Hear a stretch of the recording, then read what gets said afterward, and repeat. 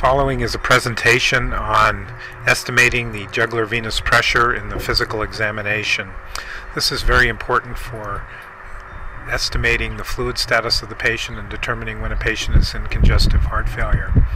As can be seen from the diagram above, the jugular venous pressure is calculated by noting the position of the top of the neck veins in the neck above the chest wall. In this example, it's 2 centimeters above the chest wall.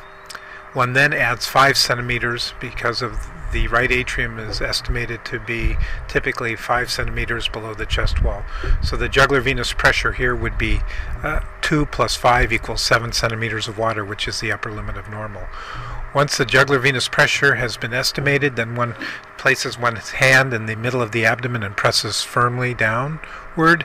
If the neck veins go up and stay up with the patient breathing, that's called a positive abdominal jugular reflex test, and that's the most sensitive test for fluid overload in congestive heart failure. So the examination consists of estimating the jugular venous pressure and looking for a positive or negative abdominal jugular reflex. As can be seen from the video, in this example, we have the patient between 30 and 45 degrees so we can see the neck veins well. We turn the neck to the side so we can more easily see the neck veins. I'm placing my finger where I see the top of the jugular venous pressure. And then with a ruler placed at the second interspace, the angle of Louis, in the mid-sternum, the vertical distance of the neck veins above the chest wall is estimated. Here, 12 to 13 centimeters of water. One then adds 5 centimeters and the jugular venous pressure is then 17 or 18 centimeters of water, which is quite high.